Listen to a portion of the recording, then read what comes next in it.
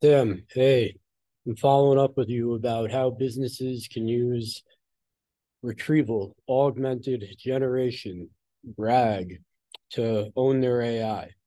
And as I share my screen with you, I'm showing you what we talked about, the lucid chart. I put this together by hand, and it's taking place of my doing it on a whiteboard because it presents better when it's presented better in the sense of a blog post. Now, I'm going to put it on a whiteboard because there's something about it coming alive that lets the story be told. So when I do this, follow along, and it's going to be clear what I mean, yet unclear what is necessary to some other people in order to make it happen. So as I speak, I'm also putting together a whiteboard that'll give you and anybody listening an idea of what's involved in making it happen. There's a few core players, basically, that we in 2023 know to be true. We can give a question to an LLM and we can get an answer. And there's a few more players involved when RAG is involved.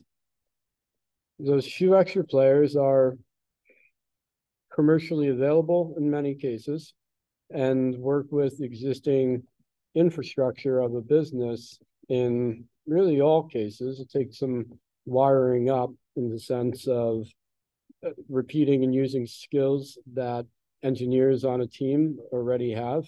It's well-worn territory in a sense that those tools are a bit more direct to AI. It's worth understanding and taking a step back like this to look at. So let's have a look. These are all the players here. The LLM, which is the chat GPT or similar embeddings, are a part of the process. Business databases is anything that's from the Salesforce to PDFs that might be scanned and everything in between. It's really a loose term on databases. It means data, and it's a lot more flexible than just databases.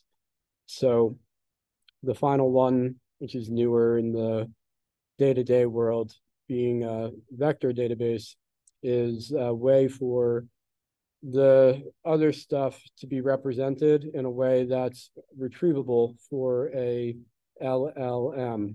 The other stuff being the prompt, the question, the business databases, and all of that hard to reach data that lay in between. What the conversation we had was, hey, what happens when there's some acronym in a corporation that was brought into the existence of the corporation's lexicon 3 and 4 years ago, and somebody new wants to learn what it means?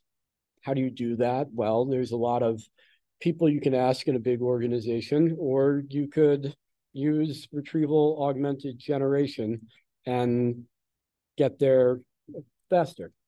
If only it were applied at your business, it would be possible to take all of the business knowledge from all of the databases generated over the lifetime of the business, which in some cases may be decades worth of very domain specific knowledge that's sitting somewhere, difficult to retrieve. So what we describe here may not be the best form for data ingest. It may not be the place to create the data, but it might be the better place and better method that's only been possible in 2023 to access the data. So the diagram's now changed from the beginning, where we take a question, rather than going directly to the LLM, we direct it to an embeddings, and then we also combine that with business databases. That gives us a query to then send to the vector database. And what the vector database outputs, represented by these squiggly lines, is additional context. It's plain English words that relate to the business data that have been queried, so that out of all of the business data, only the stuff that's relevant to the question being asked is returned. And when that's there, along with the question, it's possible to send that whole blob to an LLM and get a better answer. So we go question, route that to the embeddings, which also has all of the business databases knowledge. Then that generates a machine readable query that the vector database uses to return all the related data to the question that the business knows about. And then that's sent to the LLM to get a better answer. Pretty cool. So that's where we end here. Wish you the best in what you're working on, and look for the image that I made in Lucidchart to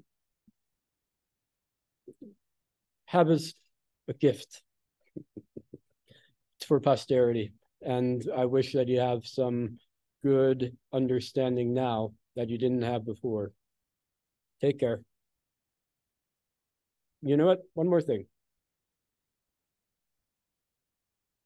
You mentioned the new website, www.syr.ai. Own your AI, or your own A, or your AI will own you.